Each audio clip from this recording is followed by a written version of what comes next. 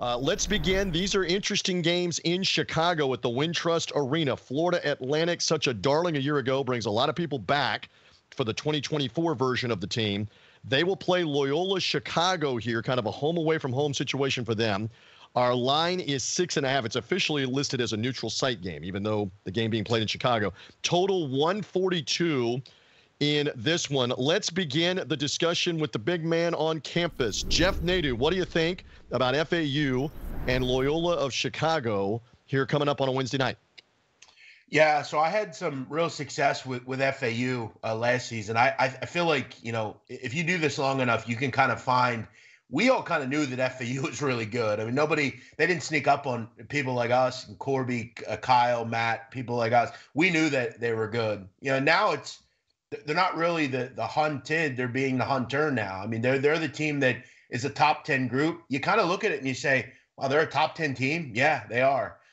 But I have some question marks about this game. Elijah Martin is questionable, one of their unsung leaders at guard.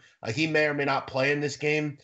That's a big loss if not. They're not an incredibly deep group. They bring everybody back, but they're not an incredibly deep group. And again, a lot of pressure on this team to kind of do what they did last season. And they're going to be really good. But I'll tell you what, Loyola Chicago is a damn good basketball team as well. Good offensive group. You bring a lot back in their own right. They always have some knockdown shooters. Look, are they an elite defensive team like they were, a couple of years ago when Porter Moser was there? No. They need to, quite frankly, be better on that end. They weren't very good last season defensively. I actually leaned Loyola here personally. Do I think FAU wins? Probably. But something tells me this is a close game.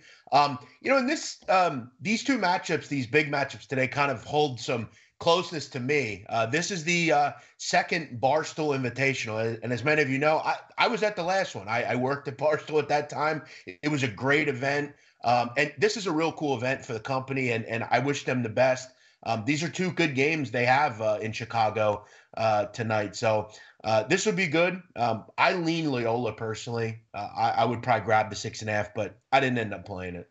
You see the second game that is on this doubleheader is also on our schedule that we'll talk about in a few moments. Corby Craig, we did talk a lot about Florida Atlantic during the season. It is correct. They were the final remaining unbeaten team all the way into January in the top 25.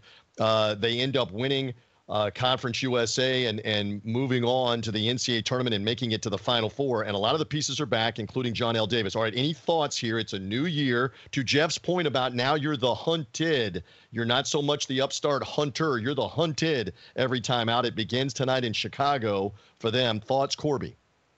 Yeah, this is the Barstool Classic, and two things about the Classic. Last year, I don't know if y'all remember, my Blazers were in it. We don't have to talk about it. They didn't get the invite again this year. No one's salty. Definitely not me. But another thing that you might remember is the pace in these games. Like, was it because it's the Barstool Classic? Was it like these kids actually know the event they're playing for? Probably not. But it was worth noting that these games were played at a way higher tempo than they were basically the rest of the year. So does that happen here? I'm not sure, but it is worth noting at least.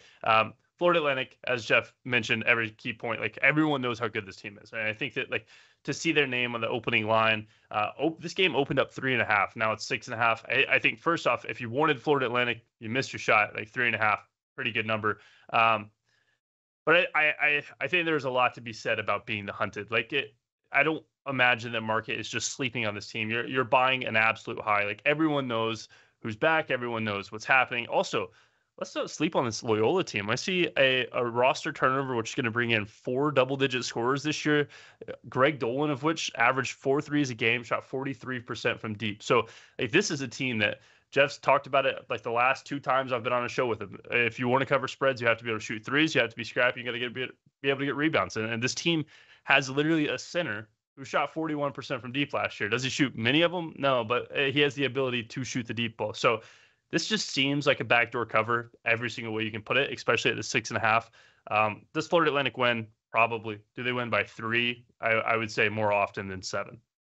All right, so not an official play on this one, but it is FAU, the darlings of last year, smaller conference school mid-major, going up against Loyola Chicago in this one, the first of a doubleheader. Again, it's not on Loyola's home floor. It's the Wintrust Arena, a different arena, but it's basically a home away from home game for them. We'll see how that one goes. That's game number one. Man, I see the live audience is soaring yet again. A lot of people just joined us in that opening segment. You see the games we're about to talk about. Get ready for some live questions and answers down at the bottom, where we'll hit several more games probably that are not on our slate. Stand by for that in a few moments.